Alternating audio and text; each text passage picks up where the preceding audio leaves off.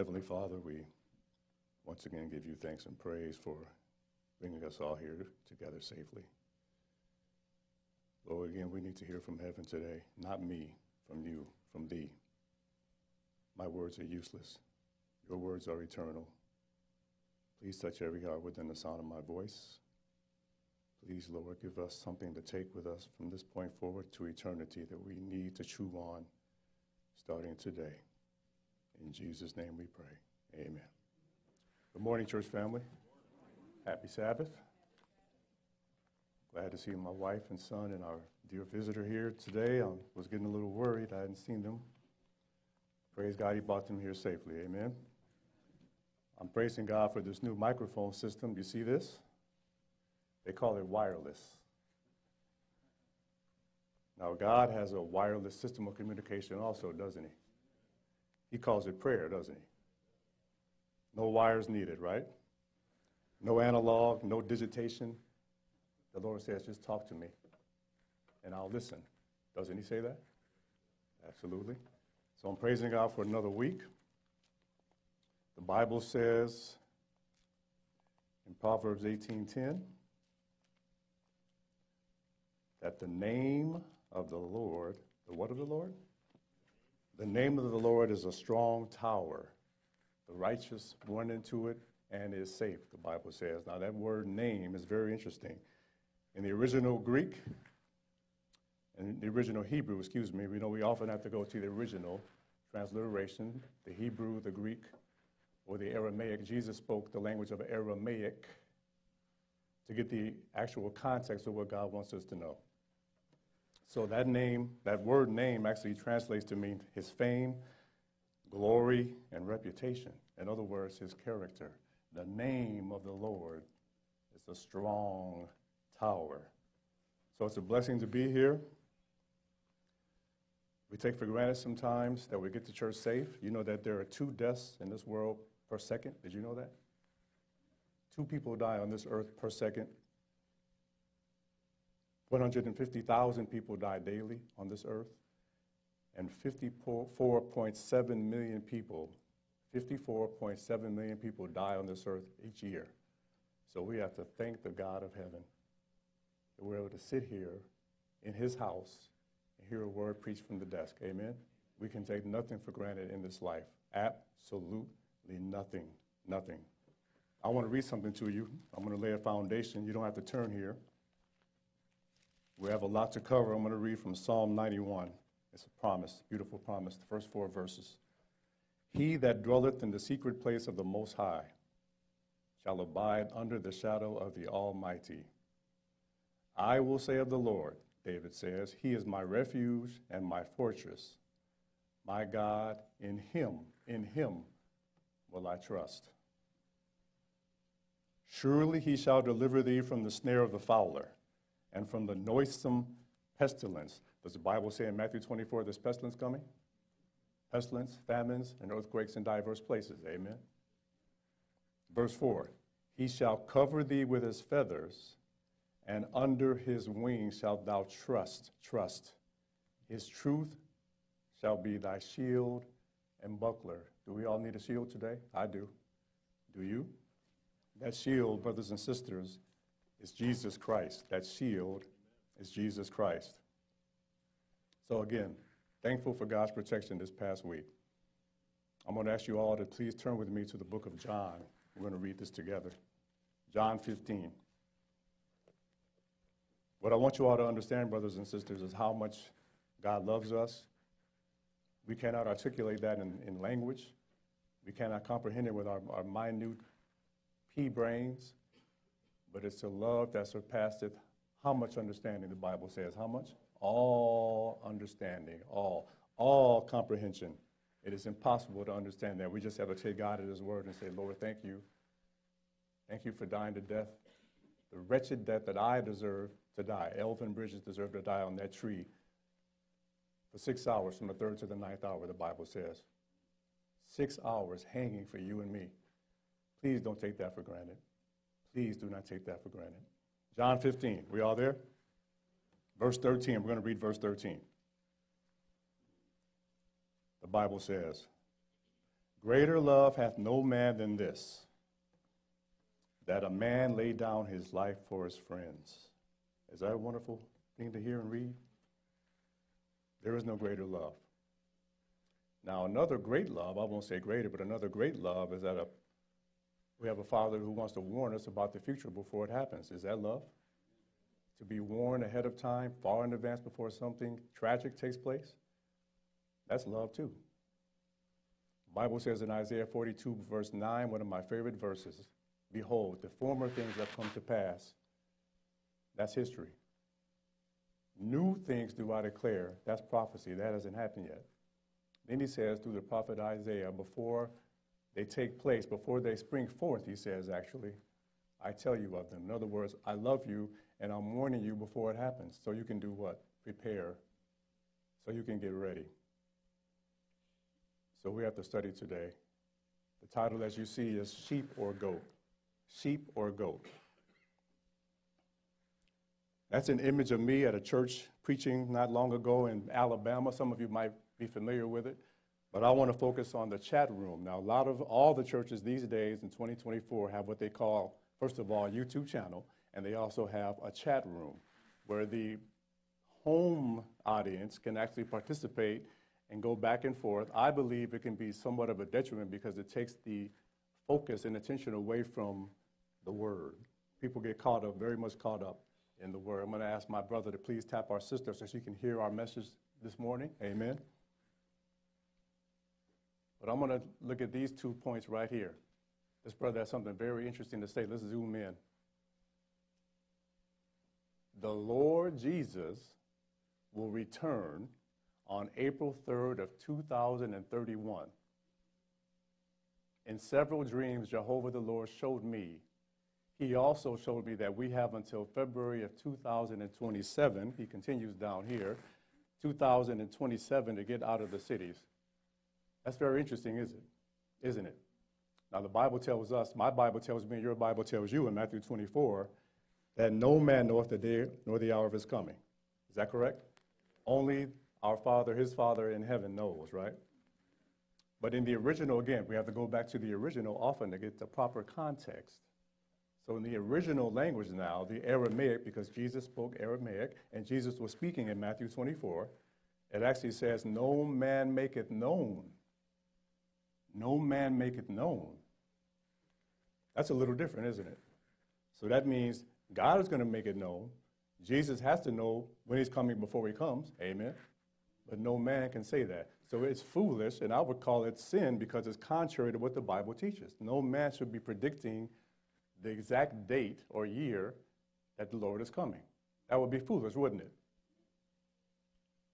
But what if, and that's a big question mark, what if this brother is in the neighborhood, even just in the neighborhood?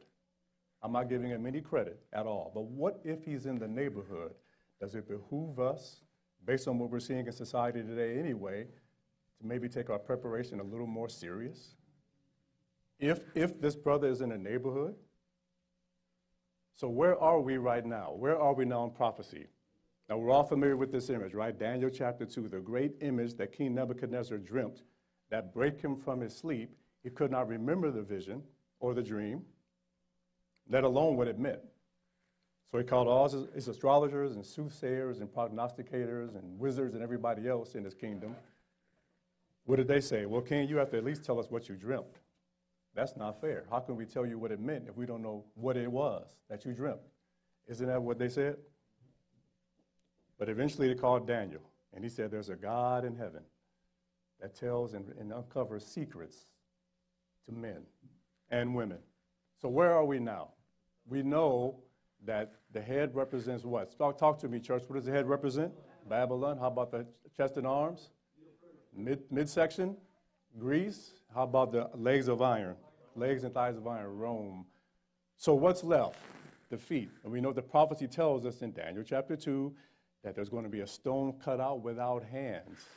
In other words, in a miraculous manner, it's going to come down in the days of these kings, the Bible says, while earthly kings are reigning in power and set up his kingdom on earth. Can you say amen? Sister White says, our kingdom is not of this world. We are waiting for our Lord from heaven to come to earth to put down all authority and power and set up whose kingdom? His everlasting kingdom. Earthly powers are shaken.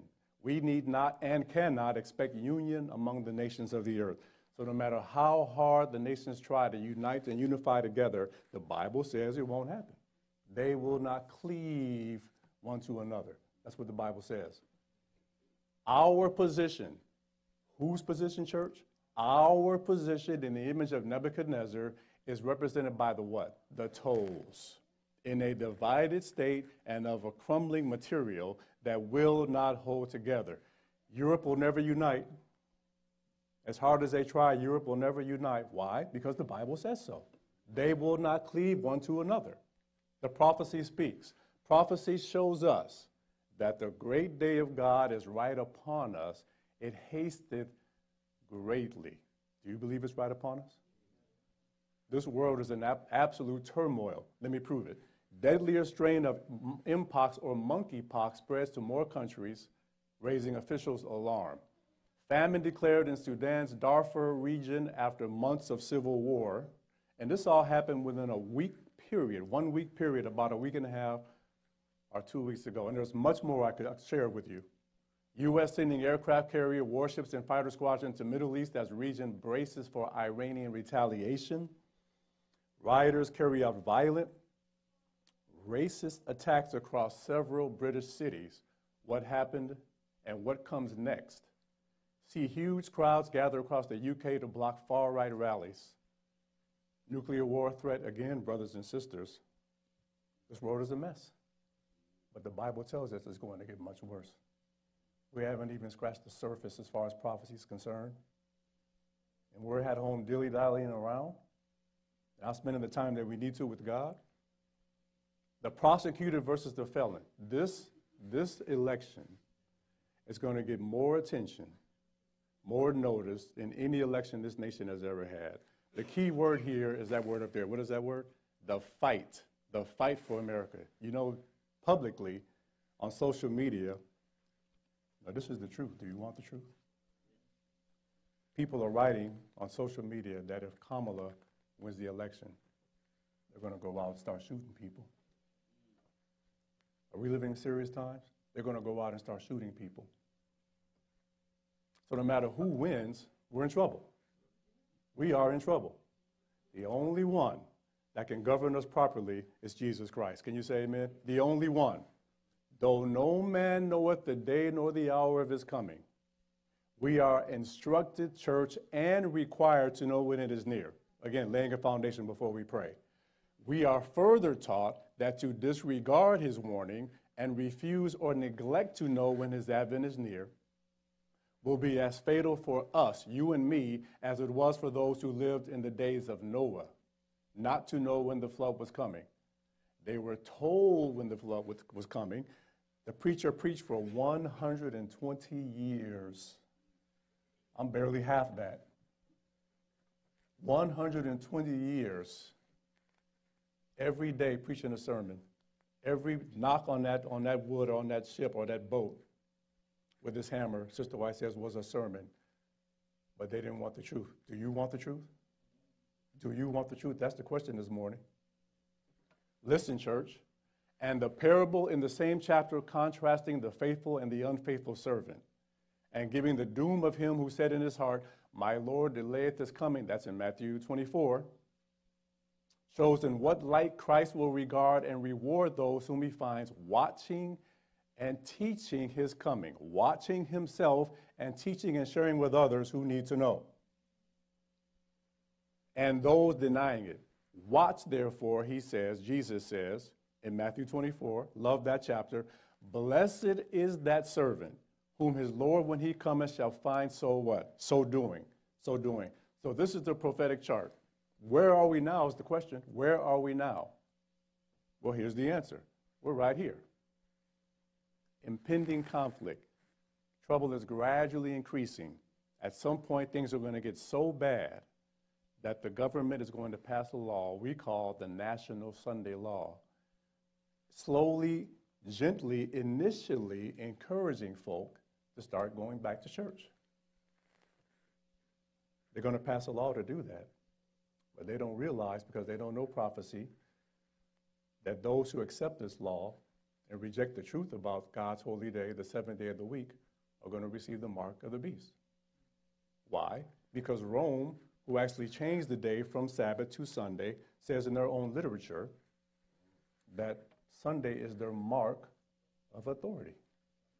They also say, if you're going to keep the seventh day of the week, the correct Sabbath, God's Sabbath, you might as well become a Seventh-day Adventist. You've read that, don't they say that? I was born and raised Catholic. I'm well aware of it. They say that. You might as well be a Seventh-day Adventist if you're going to keep the seventh day the right day. So brother, sister, trouble is coming. So we have here, we're over here now before the law, 2024. Project 2025 is going to be a big deal. I've covered that in the past.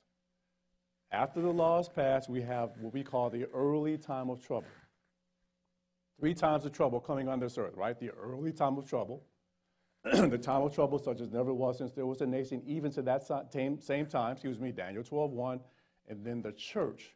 We're going to go through a time that Jeremiah 30, verse 7 calls the time of Jacob's trouble. The time of Jacob's trouble. It's going to be extremely intense, very bad, but we need to be preparing for that now. So right here you have, again, the early time of trouble here in the middle. This line of separation or demarcation, I like to refer to as Amos 8, verse 12. Amos 8:12 and Revelation 22:11 happen right here at that line. And they shall wander from sea to sea, from the north even to the east. They shall walk to and fro, seeking the word of the Lord, and shall not find it. We don't know how God's going to do it. If he's going to make all Bibles disappear. But the Bible speaks, brothers and sisters, there will be no more word after that point. Also, Revelation 22:11. Him that is filthy, let him be filthy still. He that is righteous, let him be righteous still. That's it. Every case is decided and marked in heaven. Every case at this point. So my brothers and sisters, we have to get more serious, much more serious. Let me read this. I saw, regarding that law that's coming, I saw that it is our duty in every case, how many cases? To obey the laws of our land. That's Romans 13:1 and 2. We all know that. And obey the laws of the nation you live in, unless they conflict with the higher law, which God spoke with an audible voice from Sinai, and afterward engraved on stone with his own finger. God personalized it. He didn't call the secretary. He personalized it. Can you say amen? Listen. I will put my laws into their mind and write them in their hearts, and I will be to them a God, and they shall be to me a people. Do you want to be part of that group of people that obey God? I do. Praise the Lord. The light has been given me that tremendous pressures. Have you ever been or had pressure in your life? They're not going to compare to this. Tremendous pressures will be brought upon how many? Does that include all of us? Every Seventh-day Adventist with whom the world can get into close connection. Key words, the world. We need to be 100%, absolutely, totally removed and separated from the world. The world is going to bring a lot of our people down the hill. The world. We have to cut it off. We're going to get into that today. We're studying the sheep and the goats today. It's a very serious subject. Every subject in the Word is serious. This is extremely serious. The sheep and the goats. Sheep or goat is actually the title. Sheep or goat, question mark. Let's pause and pray, can we?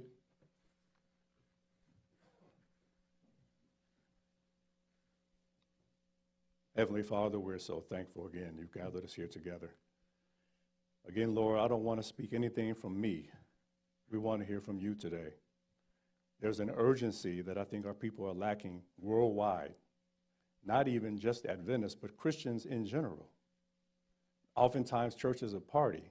It's a celebration. Brother and sister in front of me, please hear me as I pray to God. Help us to recognize that this is no time for games. We have to get back to old-time, primitive godliness, serious religion, heartfelt, deep religion with asking God for forgiveness of our sins and deep repentance. The time has come. Please bless your meeting. Help me, Lord, to formulate my words and thoughts, my memory for your meeting, and I will be careful. We will be careful to give you all the honor, glory, and praise. In Jesus' name we pray. Amen. Amen. I'm going to ask you all to turn with me, please, to Matthew 25. We're going to read our scripture reading, and I appreciate Brother Abdi for reading that for us in the opening. Amen. Our young preacher in training. Amen. Amen. Got to encourage these young brothers. They're going to be up against a whole lot, much more than any of us in our youth ever saw, ever. Matthew 25, and we're going to start at verse 31. When you all get there, please respond by saying amen. Matthew 25 and verse 31. Again, the Bible says, when the Son of Man shall come in his glory, and all the holy angels with him. How many of the holy angels with him? The Bible says every single angel that was created will be with him when he comes to take us home. All the holy angels with him. Then shall he sit upon the throne of his glory. 32, Matthew 25, 32. And before him, or in front of him, shall be gathered all nations. Now that word nations is a very interesting word. Nations. It actually means an assembly, a group of people. It means believers. Listen, church, listen. And he shall separate them one from another, as a shepherd divideth his sheep from the goats. Now remember, that word nations means something different in other parts of the Bible. Again, that's why we have to go to the original to get the proper context of the word, in this case, Aramaic. But we just learned something in verse 32. The word divided, that's important, isn't it? There's going to be a great separation at the end. Two camps. Dare I say, two churches. Two churches. 33. And he shall set the sheep on his right hand, but the goats where? On the left. A huge separation. 34. Then shall the king say unto them on his right hand, Come, ye blessed of my Father, inherit the kingdom prepared for you from the foundation of the world. From the foundation of the world. So two groups, right? The sheep and the goats. The sheep and the goats. Is everybody with me so far? So the sheep. Do you want to be a sheep? I want to be a sheep. 1 Thessalonians chapter 4, starting at verse 16. Therefore the Lord shall descend from heaven with a shout, with the voice of the archangel and the trump of God, and the dead in Christ shall rise first. We're talking about sheep. Then we, now Paul used the word we because he believed he'd be alive to see the second coming. That's why he said we. Then we which are alive and remain shall be caught up together with them in the clouds. Just like the angel said in Acts chapter 1, he will return in how? Like manner as ye have seen him go up into the clouds. That's Bible. We'll be caught up together with them in the clouds to meet the Lord where? In the air. He's not going to touch the ground. His feet will not touch the ground. He warned us about that in Matthew 24, didn't he? If they shall say he's in the desert, go not, or believe it not. If he's in the secret chambers, don't go there. I'm not going to touch the ground. I won't be on earth. I'm going to bring my people, my sheep, up to me. And the Bible says, and so shall they ever be, or we ever be with the Lord, Paul writes. Wherefore let us comfort one another with these words. That's 1 Thessalonians 4, verse 18. Comfort. Do you want comfort this morning? The only comfort, the only happiness, the only true joy is in Jesus Christ. 100% committed to him and nothing else on this earth. So those are the sheep. Let's go to Revelation chapter 20. Revelation 20. Revelation chapter 20, the last book in the Bible, very easy to find, Revelation 20. When you all get there, please respond by saying amen. Revelation chapter 20. Again, the Bible says, I still hear leaves turning. Revelation 20 and verse 1. We all there? Amen. Again, the Bible says, and I saw an angel come down from heaven, having the key of the bottomless pit and a great chain in his hand. Now, is this a literal gold chain or silver chain or metal iron that you buy from Home Depot? No. The Bible's talking about a chain of circumstances, a chain of circumstances. Verse 2, and he laid hold on the dragon, that old serpent, which is the devil and Satan. We all know that the devil has 4 names, right? Not including Lucifer. And bound him how long? 1,000 years. 3, Revelation 20, verse 3. And cast him into the bottomless pit and shut him up and set a seal upon him. You can't go anywhere. You can't leave this earth. That he should deceive the nations, we see that word again, no more, till the 1,000 years should be fulfilled. And after that, he must be loosed how long? A little season, a very short period of time. The Bible calls it in Revelation in another place, a short space. A little season and or a short space. So nations in this context, in this verse, means something a little different. It means in the Old Testament, not worshiping the true God, a pagan, or a Gentile. Doesn't this apply correctly in this verse? The nations. He cannot deceive the nations, which he's been doing their entire lives. This is why they're lost. They're asleep on the earth for how long? 1,000 years. Verse 4. So again, those are referring to Satan and the goats. Is everybody with me? The goats. Verse 4, let's talk about or read about the sheep. And I saw thrones, and they sat upon them, and judgment was given unto them. You mean they're going to have some authority in heaven? Apparently so. Judgment. And I saw the souls of them that were beheaded for the witness of Jesus and for the word of God. Pastor Gill talked about that this morning in Sabbath school, didn't he? There's serious persecution taking place in this world, isn't there? Just being a Christian. A church overseas with 100,000 members, underground. That's amazing to me. But it's thriving, isn't it? Why? Because they're serving Jesus to the best and highest of their ability. Can you say amen? And I saw the souls of them that were beheaded for the witness of Jesus, continuing in verse 4, and for the word of God, and which had not worshipped the beast, neither his image, neither have received his mark upon their foreheads or in their hands. And they lived and reigned with Christ how long? 1,000 years. So if they're living with him, that's one thing. But it says they're reigning. Don't people with authority and kingdoms and people of that sort, of that ilk, don't they reign? So it looks like the sheep are going to be with God doing something relating to the judgment. That's what we just read, didn't we? That's what it means. 5, but the rest of the dead, the goats, live not again until the 1,000 years were finished. Remember, we're talking about 2 camps, 2 groups of people that are going to have 2 endings, 2 very distinct and specific endings when it's all said and done. This is reality. This is not a fairy tale. This is reality. Skip down for me, please, to verse 7, Revelation 27. And when the 1,000 years are expired, Satan shall be loosed out of his prison. He's going to be let go, released from his chain of circumstances, bound by circumstances, nobody to tempt for 1,000 years. 8, and shall go out to deceive the nations, all the wicked, all the lost, all the goats. He's going to continue and pick up right where he left off, church, deceiving them, which are in the 4 quarters of the earth, Gog and Magog, to gather them together to battle. Uh-oh, battle? Doesn't that mean like war? Something that's not a very friendly thing to do to people? That's what the Bible's telling us. To battle. The number of whom is as the what? The sand of the sea. That's key there. 9.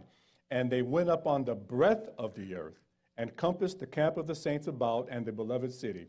And fire came down from God out of heaven and devoured them. 2 thoughts here on verse 8 and verse 9. The Bible says that they will be, the wicked, the goats, as the sand of the sea. And they also went up on the breadth of the sea.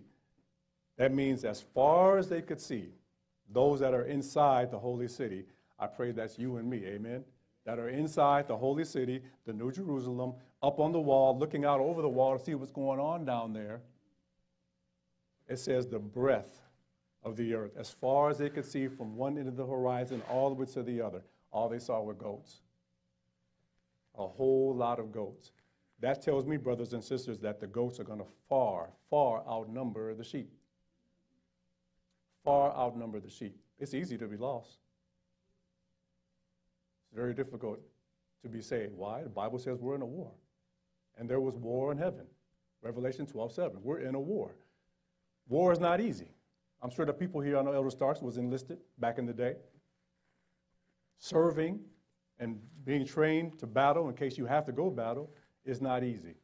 But we are in a war. We're in a battle, a real battle for our eternal lives.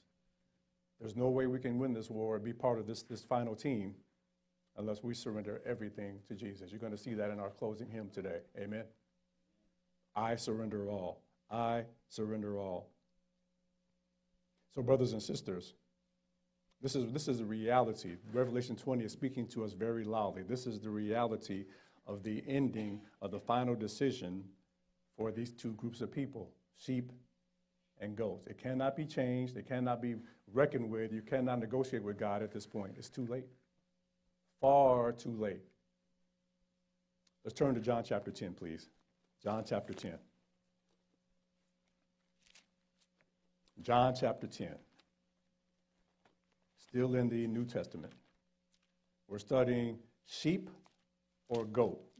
Sheep or goat. Sheep or goat. Now the Bible tells us in many ways, many different ways, and we're all familiar with this, beginning at the top, the saved and the lost. It gives us different points of view and different angles for the same truth, correct? Saved and lost, righteous, wicked, redeemed, damned, justified, condemned, wise and foolish virgins. We're going to talk about them a little bit later. The good and bad fish, the wheat and the tares. I love that parable, the parable of the wheat and tares. We talked about that a few weeks ago, didn't we? And of course this one, the sheep and the goats. We're going to read about the sheep and the goats now. John 10, we're going to start at verse 1. We all there? Amen. John chapter 10 and verse 1. The Bible says, Jesus speaking in red letters, Verily, verily, I say unto you, he that entereth not by the door into the sheepfold, but climbeth up some other way, the same is a thief and a robber. There's only one way in, the Bible says. Jesus says, only one way in. No backdoor entrance. Amen? No backdoor entrance. 2, but he that entereth in by the door, that's a big clue, is the shepherd of the sheep. Are you following the shepherd today? In every way possible? Verse 3, to him the porter openeth, and the sheep hear his voice, and he calleth his own sheep by name, and leadeth them out. So I'm seeing here there's a relationship here, isn't there? They hear his voice, and he calls them by their name. Every sheep has an individual name. He identifies them by that name. So there's a relationship here, isn't there? Verse 4, and when he putteth forth his own sheep, he goeth before them or ahead of them. He's leading them, and the sheep do what? Follow him. For they know his voice. They recognize it. In a sea of people, millions of people, they recognize the shepherd's voice. Real sheep do that too. Real sheep. 5, and a stranger will they not follow, have mercy, but will flee from him. For they know not the voice of strangers. They don't recognize the voice of strangers. They only should recognize one voice. That's the voice of the King. That's the only voice I want to hear. John 10:6. This parable spake Jesus unto them, but they understood not what things they were which he spake unto them. Then said Jesus unto them again, Verily, verily. Whenever Jesus says verily, verily, he's saying things might be a little unclear to you. Maybe I'm coming across to you a little fuzzy. Let me clarify for you. In other words, let me make it what? Plain. Let me make it plain. He says, Verily, verily, I say unto you, I am the door of the sheep. Clarification. Verse 8. All, how many, church? All that ever came before me are thieves and robbers. but the sheep did not hear them. Can you say amen? I am the door. By me, if any man enter in, he shall be saved. Ooh. There is no other door. The only door is Jesus Christ. I am the way, the truth, and the life, Jesus says. No man cometh unto the Father but by me, he says. I am the way, the truth, and the life. Listen, I am the door. By me, if any man enter in, he shall be saved and shall go in and out and find what? Pasture. Do you want pasture today? Psalm 23 talks about pasture, doesn't it? Do you want to lay beside green pastures? That's what I want. Do you want that? 10. The thief cometh not but for to what? Steal, and to kill, and to destroy. I am come, Jesus says, I am come that they might have life, and they might have it what? More abundantly. I am the good shepherd. The good shepherd giveth his life for the sheep. And that's what he did, didn't he? Do you know anyone on this earth that would die for you? That's a hard question. That's a very hard question. I know my mother would die for me. She's 84. That's a very hard question for a lot of us, isn't it? Jesus said he'll give his life for the sheep. Verse 12, but he that is an hireling and not the shepherd, whose own the sheep are not, seeth the wolf coming. This is a powerful verse here. He seeth the wolf coming, the enemy, and leaveth the sheep and fleeth. And the wolf catcheth them and scattereth the sheep. And now in the real world, wolves, what do they do with sheep? They eat them. They eat them. They devour them. The hireling fleeth, verse 13, because he is an hireling and careth not for the sheep. Do you know what a hireling means? The definition of a hireling? Somebody who does the job for money. That's it. I'll take the sheep. Just make sure you pay me at the end of the day or the end of the week. They do the job for money only. And hireling. 14. I am the good shepherd and know my sheep and am known of mine. Again, relationship, brothers and sisters, relationship. 15. As the Father knoweth me, even so I know the Father. And I lay down my life for the sheep. And he did that. 16. Very important verse here. Prophetic. And other sheep I have, which are not of this fold. Them also I must bring, and they shall what? Hear my voice, and there shall be one fold and one shepherd. What is Jesus saying here? Back to our chart.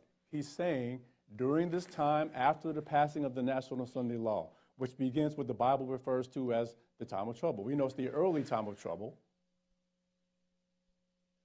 At that point, God's people go out and give the loud cry of the third angel found in Revelation chapter 14. It's right here in the Bible, correct?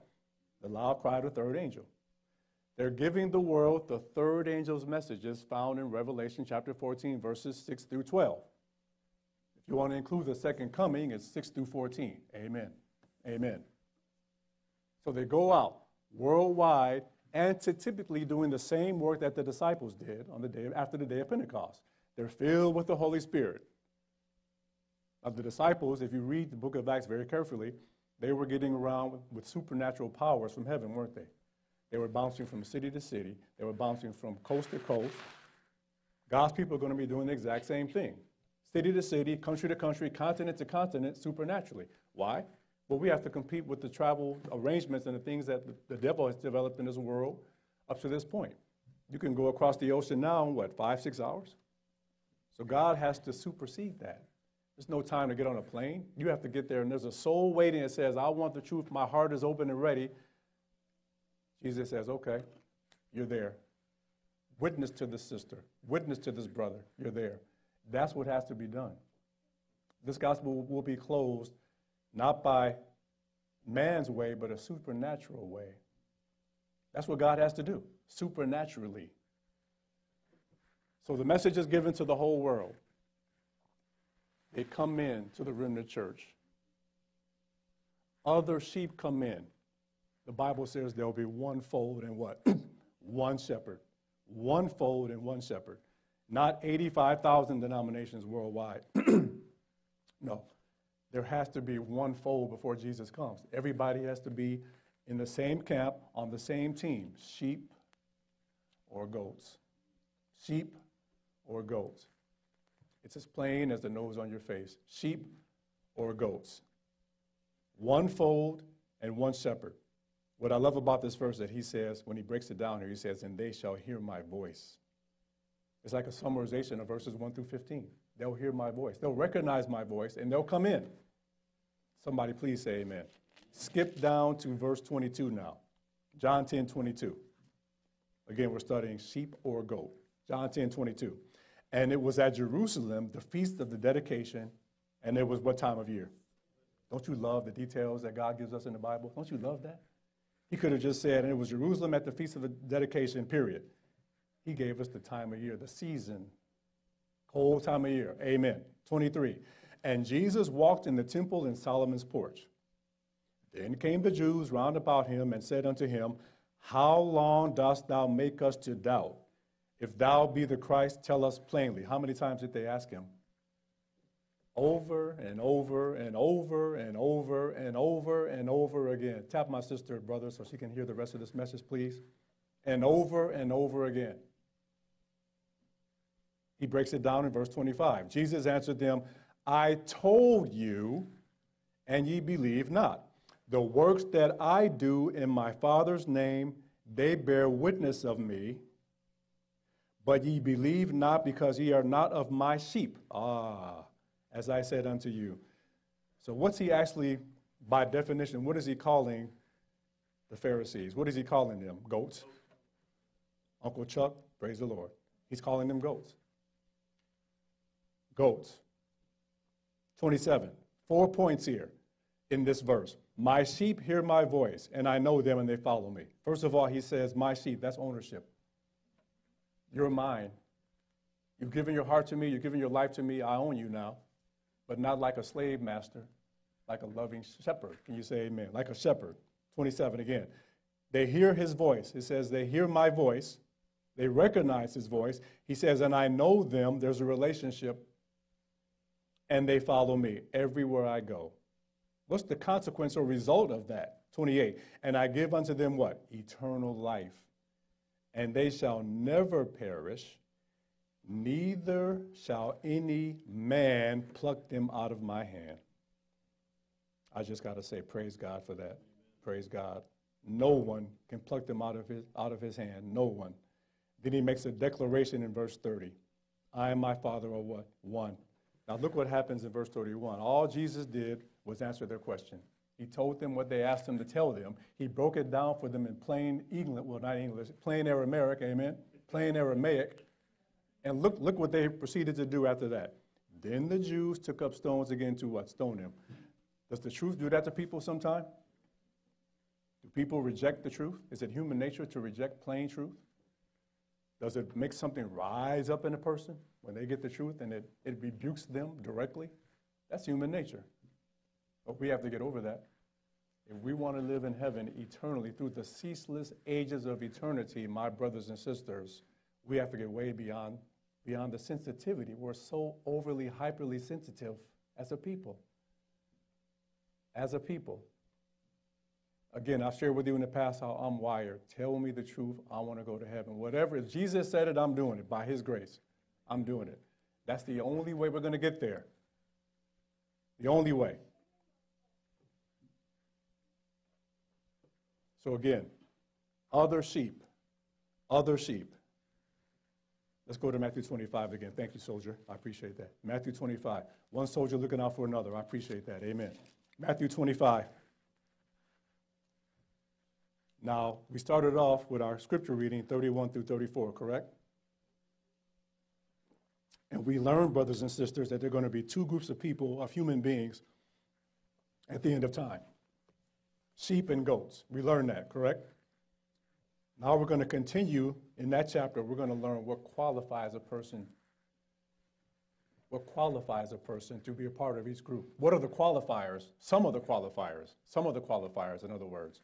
Let's pick up at verse 35. Let me read 34 first, just for context. Verse 34.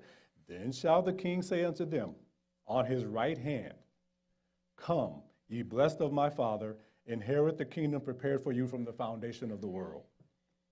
35. Remember, these are qualifiers. For I was an hungered, and ye gave me meat. Meat in the Bible means food. I was thirsty, and ye gave me drink. I was a stranger, and what did you do? Took me in. Took me in. A lot of Christians won't do that. A whole lot of Christians won't do that. This is my house. I don't want my walls dirtied up, tub dirtied up. You smell funny. I don't want you eating up all my food. We got to get over that. Way over that. Your house, your apartment, whatever you have, your double wide, whatever it is not yours. Doesn't the Bible say God owns everything? Read Psalm 50, 10 through 12. 36, naked, and ye clothed me. I was sick, and ye visited me. I was in prison, and ye came unto me. When you're in prison, having visitation is very important. When I was there, my wife would come visit me. It's very important to see people who still think about you, even though you're locked up. Even though you're locked up. I'm not saying this. Jesus is saying it. Jesus is saying it. Listen, church. 37, then shall the righteous answer him, saying, Lord, when saw we thee an hungered, and fed thee, or thirsty, and gave thee drink? When saw we thee a stranger, and took thee in, or naked, and clothed thee? Or when saw we thee sick, or in prison, and came unto thee? 40, and the King Jesus, the King shall answer and say unto them, Verily I say unto you, inasmuch as ye have done it unto one of the least of these my brethren, ye have done it unto me. Does Jesus identify with us? In every single particular, he knows everything we're going through. Never feel like you're alone, ever. He's our Savior, and he loves us. 41, then shall he say also unto them on the left, talking about the goats, right? Sheep on the right, goats on the left. Depart from me. Terrible words. Ye cursed, into everlasting fire, prepared for the devil and his angels. Does that everlasting, does that mean throughout eternity? No. It means for a specified and specific designated period of time. That's something that some of us have to really study to understand that. The Bible says in Revelation 20, forever and forever. But in Exodus 21, verse 6, the Bible says forever, meaning in the context of a given period of time. The slave master shall keep his slave forever, but not eternally. Is everybody with me? Listen, for I was an hungered, and you gave me no meat. I was thirsty, and you gave me no drink. I was a stranger, and you took me not in. Naked, and ye clothed me not. Sick, and in prison, and ye visited me not. Then shall they also answer him, same as the sheep did, saying, Lord, when saw we thee an hungered, or athirst, or a stranger, or naked, or sick, or in prison, and did not minister unto thee? Of course, the sheep said, and did minister unto thee, but the goats is just the opposite. 45, then shall he answer them, saying, Verily I say unto you, inasmuch as ye did it not to one of the least of these, ye did it not to me. Again, Jesus identifies more than we can imagine. 46, and these shall go away into everlasting punishment, but the righteous into what? Life eternal. Can you say amen? Do you want to be righteous? We have to know Jesus. Jesus himself said in John 17:3, this is life eternal, that they might know thee, the one true God, the only true God, and Jesus Christ whom thou hast sent. We have to know him. Not a casual relationship. Well, I'll read my Bible once a month, but I'll look at YouTube videos and sermons every day. That'll do it. No, it won't. You have to pick this up, and you have to eat this. Eat, chew, and drink this. This is the word. It's not God, but it's a reflection of his character. So he needs us to pick this up, not once a week, every single day. Every day. So we can begin to assimilate the character of Jesus. Assimilate. Can somebody say assimilate? Assimilate. Assimilate. Extremely critical. Turn backwards 7 verses, brothers and sisters, to Matthew 18. Matthew 18. Again, we're studying sheep or goat. Sheep or goat. Sheep or goat. Matthew 18. We're going to start at verse 12. Matthew 18:12. Listen to how much Jesus loves us. Just listen. How think ye, if a man have how many sheep? 100 sheep, and one, how many? And one of them be gone astray. One. Doth he not leave the 99 and goeth into where? The mountains, and seeketh that which is gone astray? Is that love? The mountains? The 99, they're okay. I'm not concerned about them. They're secure. They're tight. But this one is wandering and going astray. Is anybody here wandering and going astray this morning? Jesus says, I'm going to come get you. I don't care where you are. I'm going to come and find you and bring you back into my fold. That's what Jesus is saying. 13. And if so be that he find it, verily I say unto you, he rejoiceth more of that sheep than of the 99 which went not astray. He loves pulling people, pulling Christians out of the clutches of the devil. He loves to do that. Didn't we just read that? He loves to do that. 14.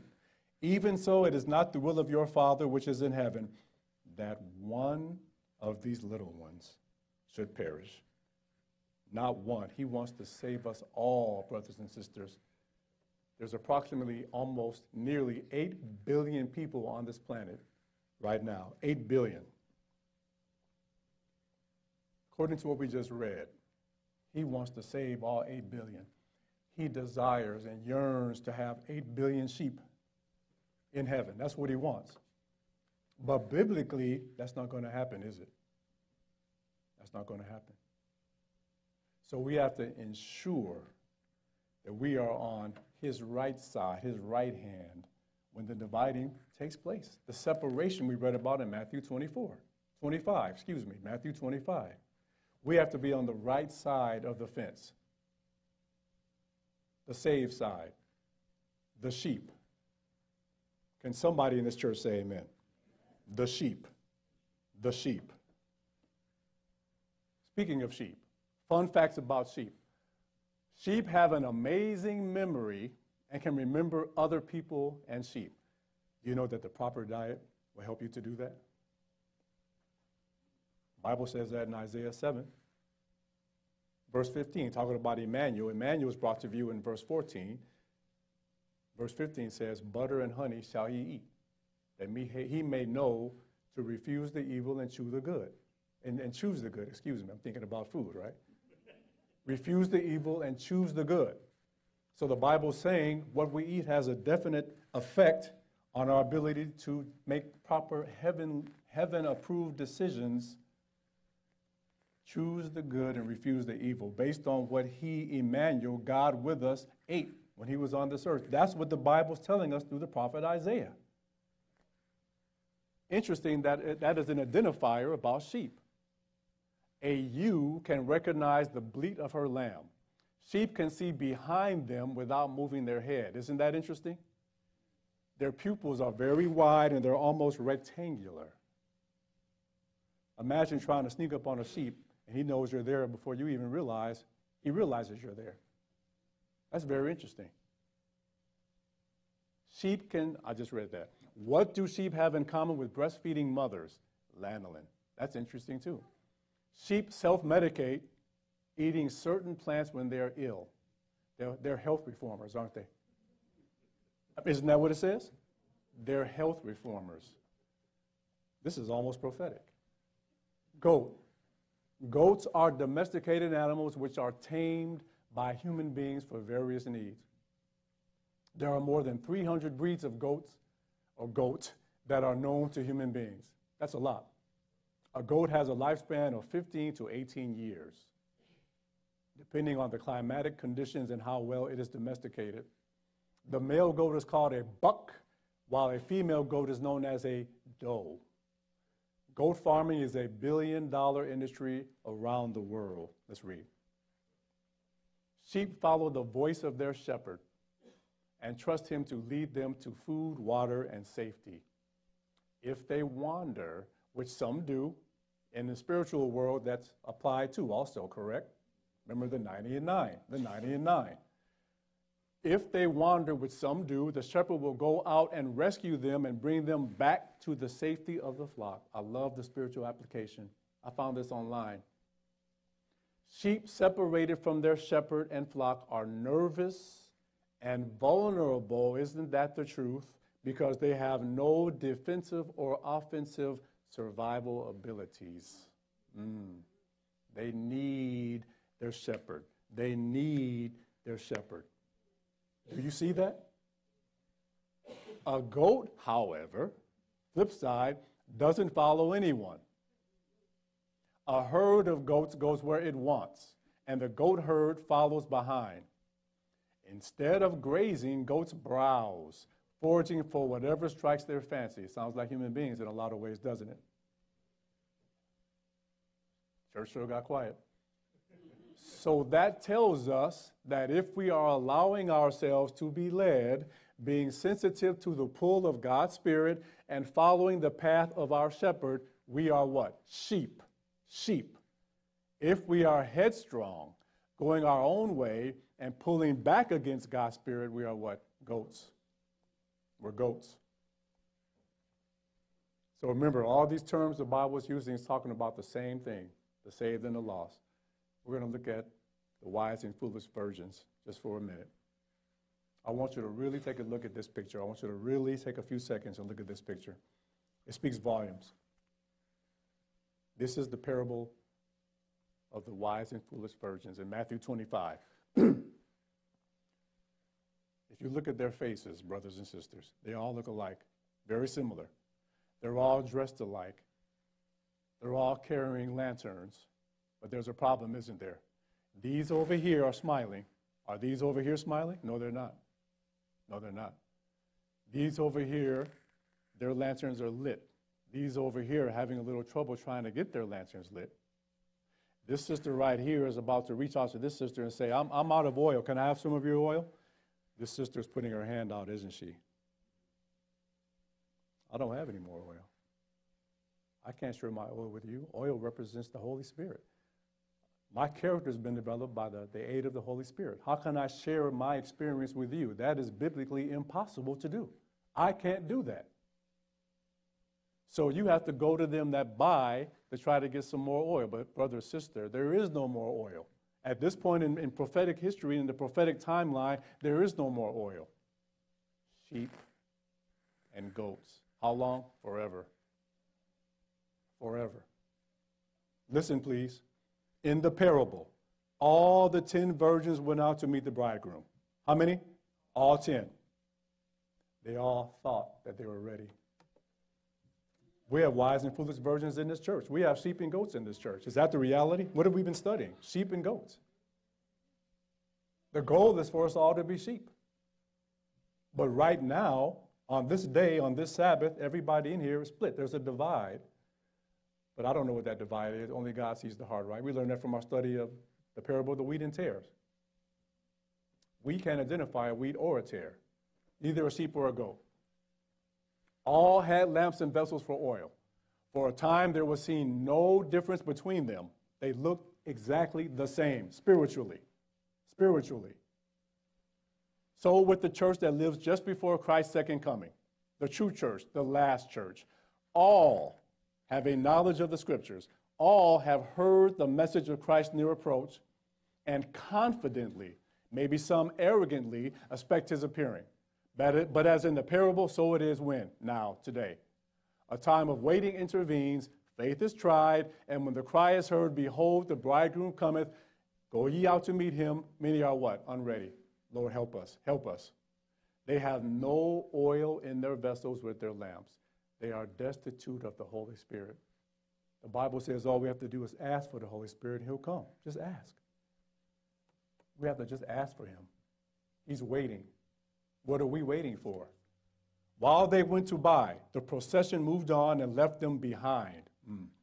The 5 with lighted lamps joined the throng and entered the house with the bridal train, and the door was shut. Eternity the New Jerusalem, when the foolish virgins reached the banqueting hall, please get this, they received an unexpected denial. They really believed, brothers and sisters, they were ready. They expected to go in. The master of the feast declared, I know you not. They were left standing without or outside in the empty street in the blackness of the night. What a description, in the blackness of the night. Is this earth going to be dark and void without form, just like it was in the beginning during the 1,000 years? Yes, it is. We go to Revelation 20. We compare that with Jeremiah 4, Isaiah 24. You've all done that study. You know. And the Bible breaks it down very easily for us. The world's going to be in the exact form that it was in the beginning. In the beginning, Genesis 1. The blackness of night. Listen. But 5 have neglected to fill their flasks with oil. They did not anticipate so long a delay. Oh, I got 20 more years, 30 years. I'm going to enjoy life. I'll worry about that when I get old or older. Is that a wise thing to do? No, brothers and sisters. That is extremely unwise to do. Tomorrow's not guaranteed. What did I quote you in the opening? About how many people die per minute, per week, per month, per year, whatever it is. Millions of people. Tonight's not promised. Tonight is not promised. Listen, in distress, they appealed to their wiser companions, saying, give us of your oil, for our lamps are going out. But the waiting 5, with their freshly trimmed lamps, have emptied their flagons. There's nothing left. They have no oil to spare, and they answer, not so, lest there be not enough for us and you, but go ye rather to them that sell and buy for yourselves. But brothers and sisters, the store is going to be closed. It's going to be closed. Without the Spirit of God, a knowledge of His word is of no avail. The theory of truth, unaccompanied by the Holy Spirit, cannot quicken the soul or sanctify the heart. One may be familiar with the commands and promises of the Bible. I know Adventists that know this Bible from Genesis 1:1 all the way to Revelation 22:21, back and forth, memorize large chunks of Scripture. I was at a church once, me and my wife, a few years ago. This brother is very well known. You probably all know him. This brother recited the whole chapter of Revelation 15, the whole chapter right in front of the whole church, without the Bible. But what does this say? One may be familiar with the commands and promises of the Bible, but unless the Spirit of God sets the truth home, the character will not be what? Transformed. We're talking about a change. A change. Without the enlightenment of the Spirit, brothers and sisters, men will not be able to distinguish truth from error. Oh, can you imagine that? And they will fall under the masterful temptations of Satan. To not be able to distinguish truth from error, right from wrong, evil from righteousness, that is an extremely serious thing to me, and it should be to you too. That is real serious. The class represented by the foolish virgins are not hypocrites, okay? They have a regard for the truth. They believe it. They believe it. They have advocated the truth. After church, they're going out there and grabbing tracts and passing them out every week. They're advocating, they're sharing, they're proclamating. They are attracted to those who believe the truth. They're at camp meetings all over the country every summer. But they have not yielded themselves to the Holy Spirit's working. This is talking to somebody in this church this morning. Somebody. They have not fallen upon the rock, Christ Jesus, and permitted their old nature to be broken up. We know people who have been in this message 50, 60 years, and there's no change. I don't judge anybody. I just call it how I see it. Same rotten character. 50, 60 years. Know this Bible back and forth. Spirit of prophecy back and forth. But we're talking about assimilating the character of Jesus, the lovely Jesus. Can you say amen? The lovely Jesus. That's what He wants. He wants a loveliness of character in us. Like my brother, Pastor Gill, said this morning, Jesus living in and through us, that's the only way that can happen. They have not fallen upon the rock, Christ Jesus, and permitted their old nature to be broken up. That's the problem. This class are represented also by the stony ground hearers, Matthew 13. They received the word with readiness. The Bible says anon, A-N-O-N, but they fail of assimilating its principles. That's the problem. That's the issue. Don't just read, absorb. Lord, help me to absorb what your Bible's saying. This is not a novel or Sports Illustrated or Reader's Digest or TV Guide. Some of you know what I'm talking about. Its influence is not abiding. The Spirit works upon man's heart according to his desire and consent, implanting in him what? A new nature, a new creature. Consent. Lord, I give you permission. Come in, please, and take over. I'm rotten. The prophecy says that we are wretched and miserable and poor and blind and naked. Revelation 3. That's what it says. That's our condition prophetically. But Jesus says, I can change that. I can change that. Just let me in. But the class represented by the foolish virgins, my brothers and sisters, have been content with a superficial work. They do not know God. They think they know God. They think they know God, but they don't know him. And there's a class of saints in the church that are just like that. Why? We're reading it right here. They think they know God. Brother, sister, this is real serious stuff. Those who hide their light will soon lose all power to shine. This is a great lesson here. Please pay attention. They are represented by the foolish virgins. And when the crisis comes, which we know is just ahead, and the last call is made, behold, the bridegroom cometh, go ye out to meet him, they will find that what? While they have been mingling with the world, their light has gone out. Did you get the lesson? So you're a foolish virgin. You're a part of that group in Matthew 25. We just learned that the number one issue in your light going out and running out of oil and your lamp going dim and dark is worldliness. Love not the world, neither the things that are in the world. If any man love the world, the love of the Father is not in him.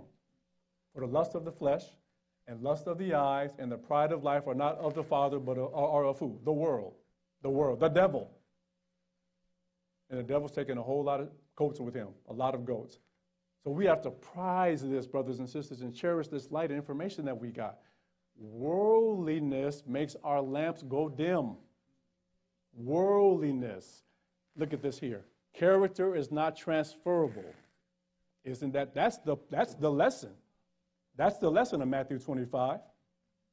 Therefore, ease-loving, world-loving professed Christians cannot go in with the wise virgins to the marriage. They have not studied his character. They have not held communion with him. Is that important? Oh. They do not know how to trust, how to look and live. Their service to God degenerates into what? A form. Again, the wise and foolish. So we just read, we need what? We have not communed with him. Is communing important?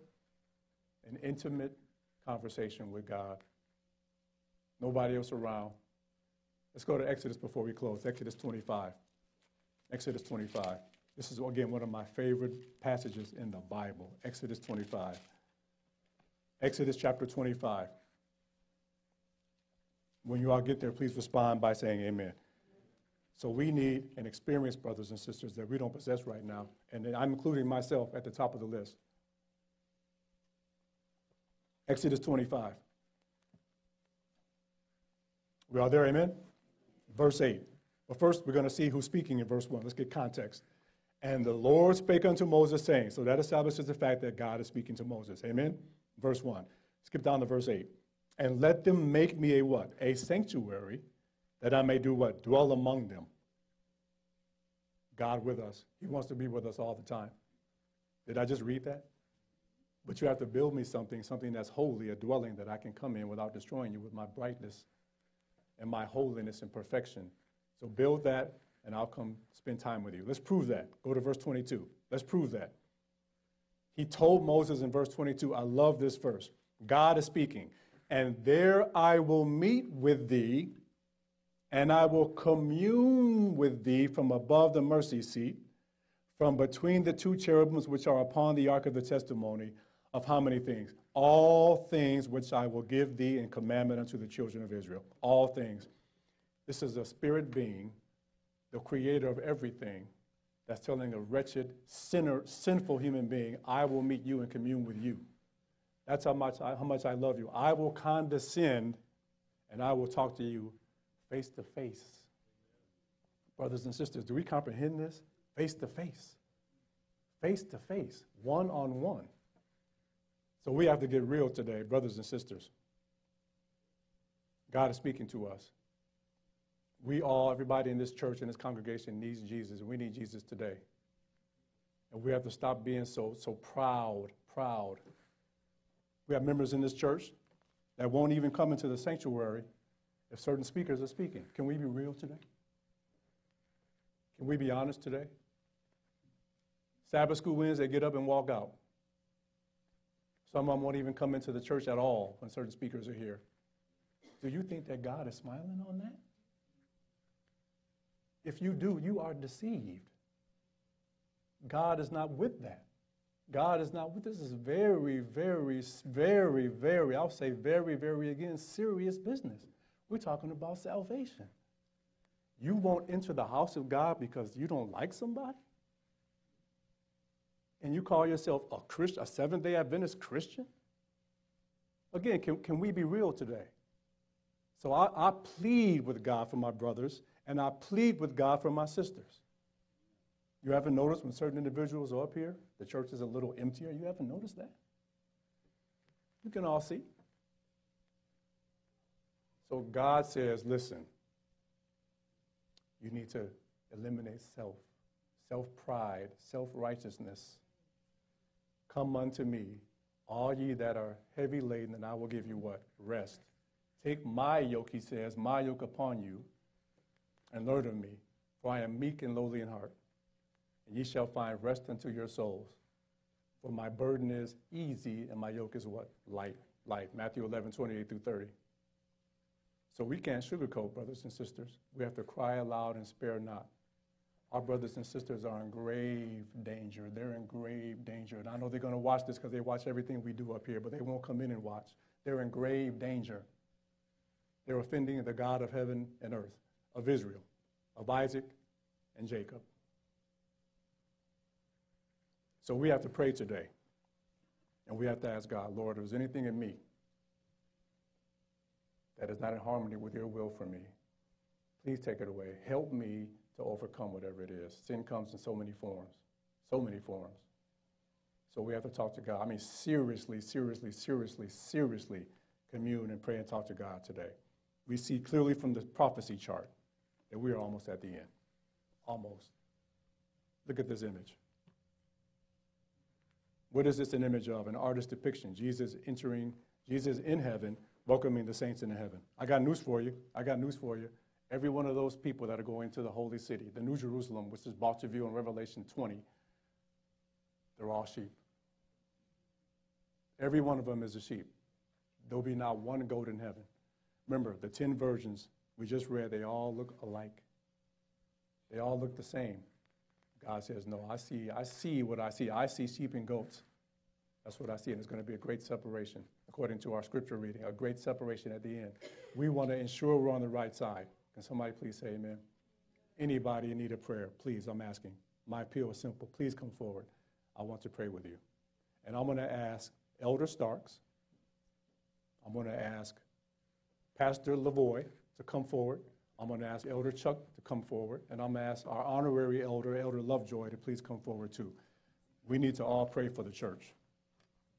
And we need to pray for each other. I mean, serious prayer. We've reached a time where we have to seriously weep between the porch and the altar. Do you all agree with that? I mean, serious prayer. I'm going to get a microphone. Do we have a cordless mic? Thank you, brother. Elder? Okay. I'm going to ask each prayer be brief in the interest of time, and I'll finish off. I'm going to start over here to my left, Pastor Lavoy. And I'm asking us all if we're able to kneel, and then I'll finish off.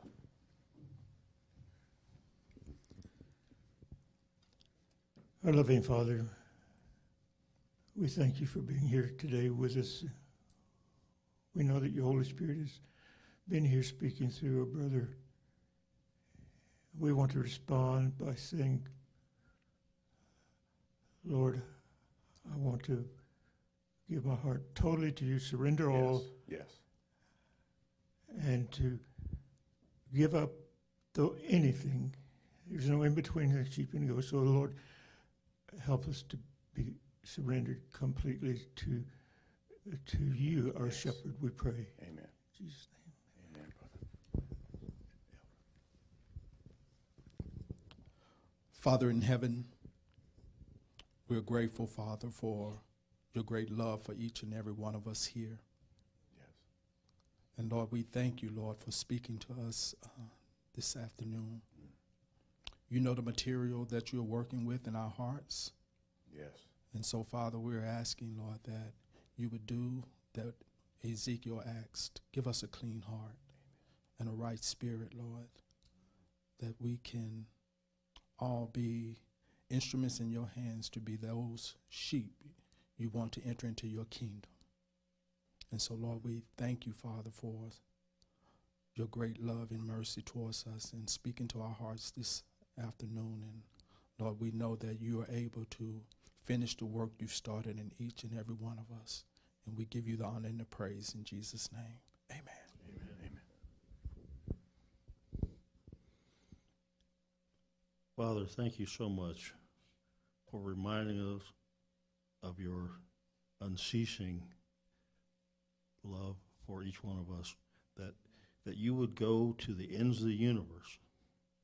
You would take your spotless son and offer him on a dirty, ugly cross for just one of us. You would have done that. That's right. Mind-boggling.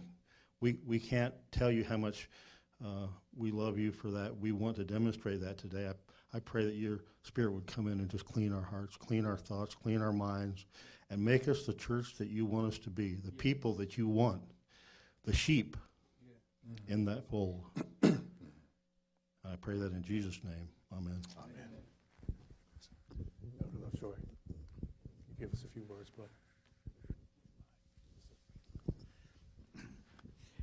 Our Heavenly Father, we want to declare ourselves again just like Jesus did. The time in our life is now.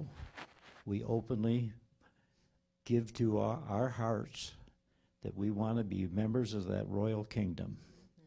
And to Heavenly Father, bless us to that end. We pray for the unity of our church, and we pray for each other, that our hearts can be softened and wooed by the indwelling of the Holy Spirit. Yes. Amen. Amen. Closing off, dear Lord, I just want to echo what all my brethren prayed just now, particularly Elder Lovejoy. We need to pray for unity. You know, Lord, you see everything. Nothing escapes your eternal gaze. This church is not unified.